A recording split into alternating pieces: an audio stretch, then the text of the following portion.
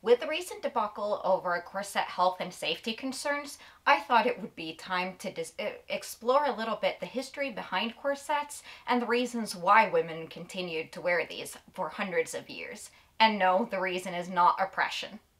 Hello and welcome, I'm Maria from Sew Through Time, and this time we're discussing the history behind wearing corsets and why they got such a bad rap in popular culture.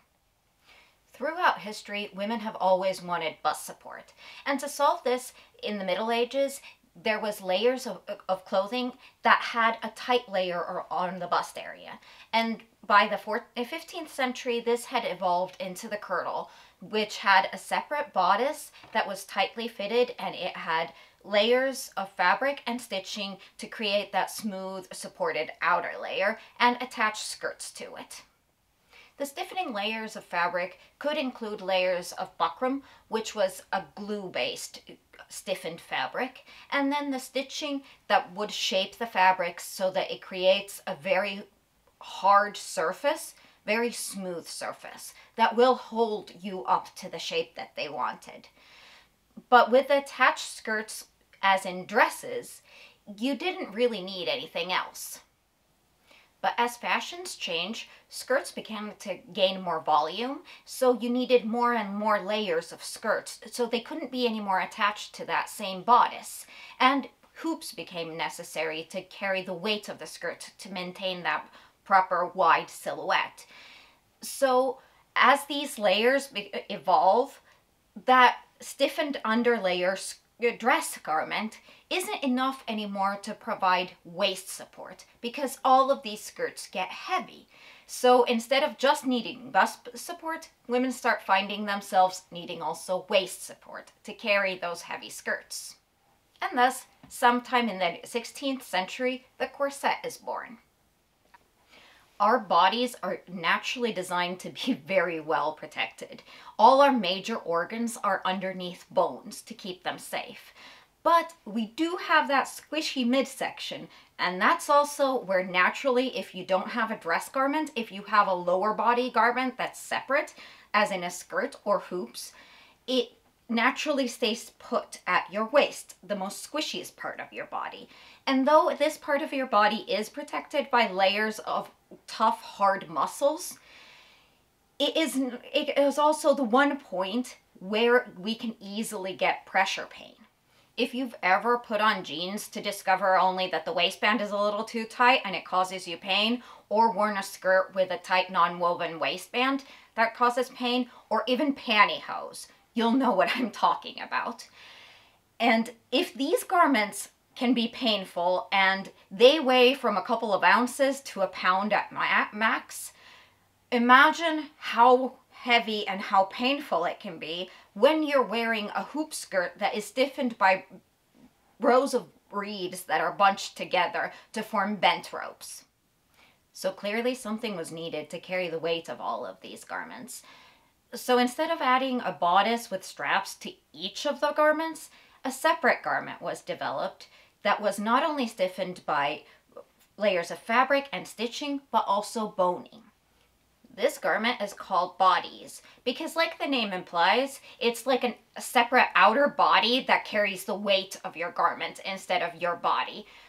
And then it also provides the same bust support as would a bodice, skirt, or kirtle. These bodies have a fairly conical shape to them, and throughout the 17th century they are worn both as an undergarment and a visible outer garment that is a part of your dress alongside the kirtle. But as the century progresses, the kirtle becomes a more casual, at-home wear kind of thing, or for those who are less well-to-do. These bodies are stiffened with strips of whalebone called stays. Though they're called whalebone often, it isn't actually whalebone, but rather baleen. Baleen is the feeding filtration system inside the mouth of a baleen whale.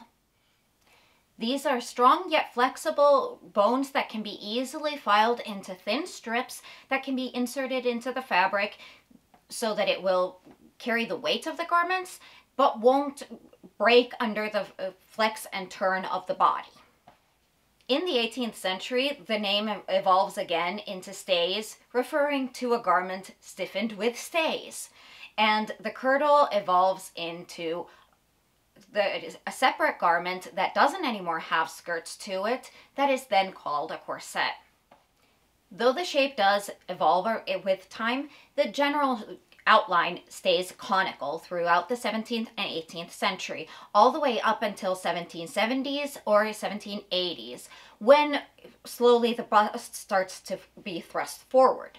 At this time also, the amount of boning becomes less and less until we get to the 1790s, when these garments have so few boning that there is no real difference between the bone stays and the previous more casual, not so boned corsets.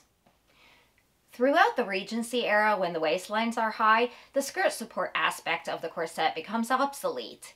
So instead it evolves into a garment that creates a separate high bust line and a smooth silhouette below that. Then as the waistlines lower again and skirts become more voluminous again, in the 1820s and 30s, that skirt support aspect of the corset becomes important again. But this time, that rounded, separated bust remains, creating a gentle hourglass silhouette. And these garments remain less boned than the previous days, and the name corset stays.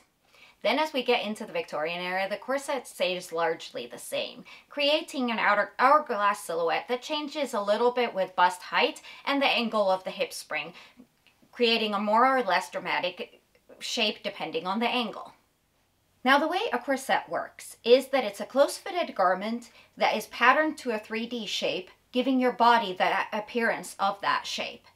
But it doesn't actually reduce anything, but it can be used to move that soft tissue on top of your body from one place to another, creating the appearance of a different body shape. Now this is also the bit where problems can occur, because soft tissue can be moved around, but bones can't. So if the corset isn't patterned or fitted correctly to your body, it can press on bones or nerve endings, and that can be uncomfortable or downright painful, just the same way as carrying the pressure of all those skirts on a very small bit of your waist can be. Well, if corsets were mainly used for skirt and bust support and to create the fashionable silhouette, how did they get such a bad rap? Well, for that we have mostly to thank Victorian men. Though nowadays, looking at the curvy Victorian silhouette, we might assume that it is meant for the male gaze. Men actually fought really hard in the Victorian era to try to get women to stop wearing corsets. They came up with even all sorts of bogus medical claims to try to stop women from wearing them. Like, for instance, they would take malformed skeletons and claim that those were caused by corsetry, when in fact they were caused by disease. This was a part of a much larger battle to try to keep women in their place by ridiculing their fashions, because women had been using fashions for hundreds of years as a way of expressing themselves and their opinions, when their opinions were largely ignored. By physically taking up space and room and demanding attention. So as the women's rights movement gained momentum and women started gaining rights and freedoms, there was a huge pushback that was often aimed at women's physical appearance and their fashions. Then, even as the dress reform and aesthetic movements pushed towards a more relaxed, less built silhouette, and then fashions changed slowly to less heavy layers, women still continue to wear a corset for that back and bust support that it provides.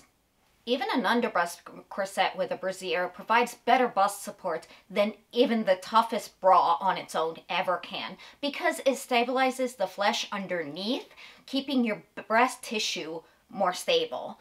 But even more than that, a corset allows you to create a silhouette that has nothing to do with your actual body size or shape. It allows you to become the fashionable shape within seconds without placing any sort of judgment on your own actual body size or shape. Women's appearance has always been a topic of judgment and even ridicule. So why would women want to put their own actual natural body up for judgment when it could be hidden within layers of corsetry and padding to create the fashionable silhouette of the day. So in my opinion, it is the biggest lie that we have been fed to see the corset as the enemy. Instead of fashionable silhouettes, we have fashionable body parts. Instead of padding, we have diet culture.